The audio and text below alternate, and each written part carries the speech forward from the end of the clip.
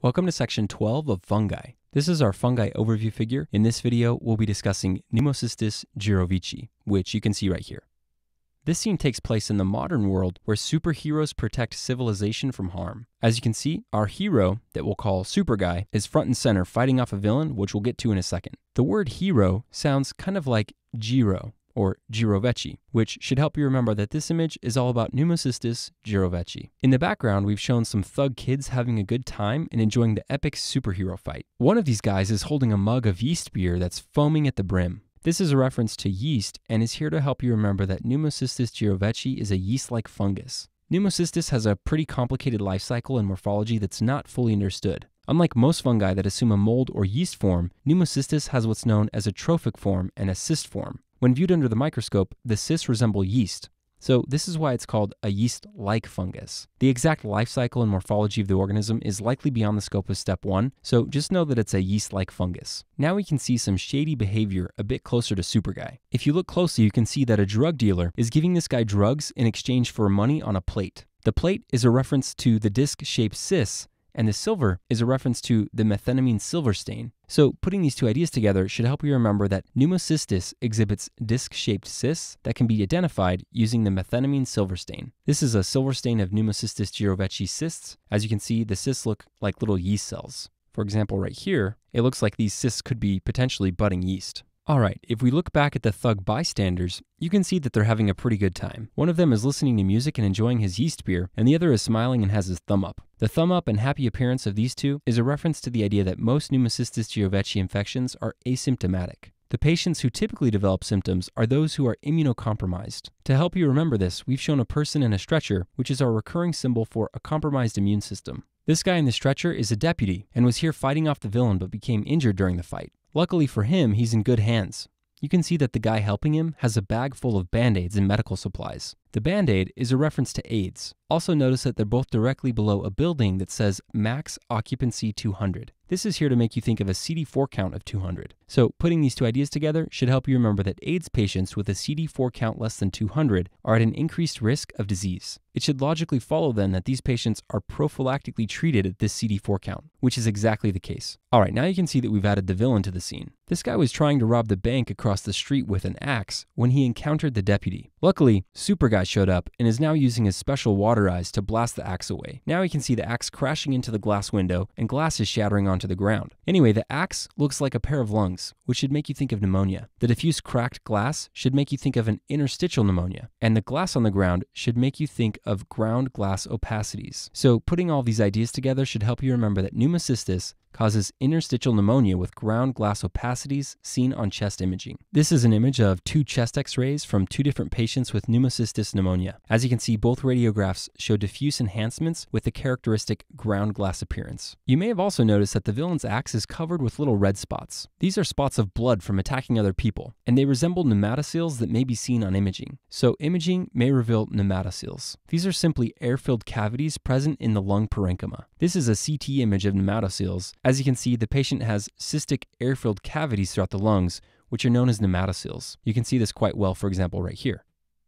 The water that Super Guy is spraying from his eyes is hitting the lung-shaped axe and should make you think of a bronchoalveolar lavage. This is a procedure in which fluid is squirted into the lungs and then collected for examination. So Pneumocystis can be diagnosed by lung biopsy or bronchoalveolar lavage. In both instances, a sample of lung cells and surrounding debris is obtained, which can then be examined for a definitive diagnosis. One of the ways to examine the sample is by using PCR. To help you remember this, we've shown another superhero known as Supergirl, and she's here with her trusty chain weapon. The three-pronged chain is a recurring symbol for polymerase chain reaction, so Pneumocystis can be diagnosed with PCR. Alternatively, a fluorescent antibody can be used. The arrow is our symbol for antibodies, and the fact that this is on fire should make you think of fluorescence. So you can see that we've added a third superhero to the scene who is shooting the axe with a fire arrow, and this is here to help you remember that Pneumocystis can be diagnosed with a fluorescent antibody stain. This is an image of a fluorescent antibody stain. This isn't Pneumocystis, but the idea is the same. The organism lights up as a bright fluorescent color against a black background. Alright, let's move on to discuss treatment. If we zoom back up on the drug dealer, we can see that he's passing out some crystal meth in exchange for payment.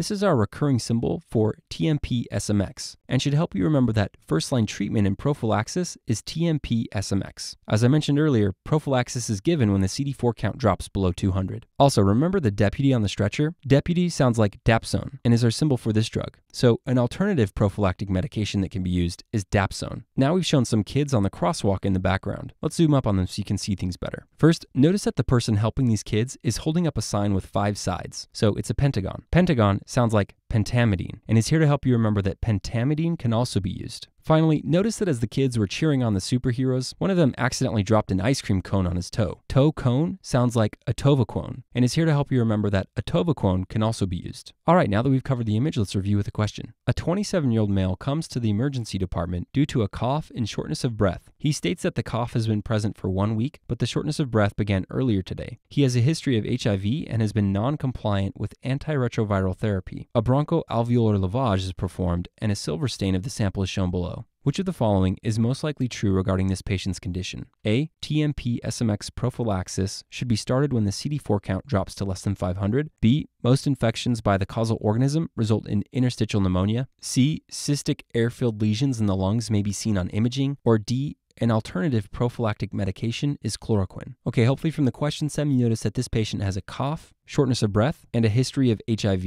This, along with the silver stain, which shows cysts that resemble yeast cells, should make you think of Pneumocystis jirovecii. So in the image, you can see the cysts quite well, for example, right here. So with this in mind, the correct answer is C. Cystic air-filled lesions in the lungs may be seen on imaging. This is describing nematoceles. From the image, recall that the villain's axe is covered with little red spots right here, and that these resemble nematoceles that may be seen on imaging. We covered this image earlier, but again, notice the cystic air-filled cavities throughout the lungs, for example, right here. A is wrong because while TMP-SMX prophylaxis is given to these patients, it's administered when the CD4 count drops to below 200, not 500. So A is incorrect. B is wrong because while pneumocystis does cause interstitial pneumonia, most infections are asymptomatic and do not actually cause pneumonia. Pneumonia is most often seen in immunocompromised individuals. So B is incorrect. D is wrong because this is a medication used for malaria, not pneumocystis prophylaxis. So D is incorrect. So again, the correct answer is C. Cystic air-filled lesions in the lungs may be seen on imaging. And with that, we've covered everything you need to know regarding Pneumocystis jirovecii.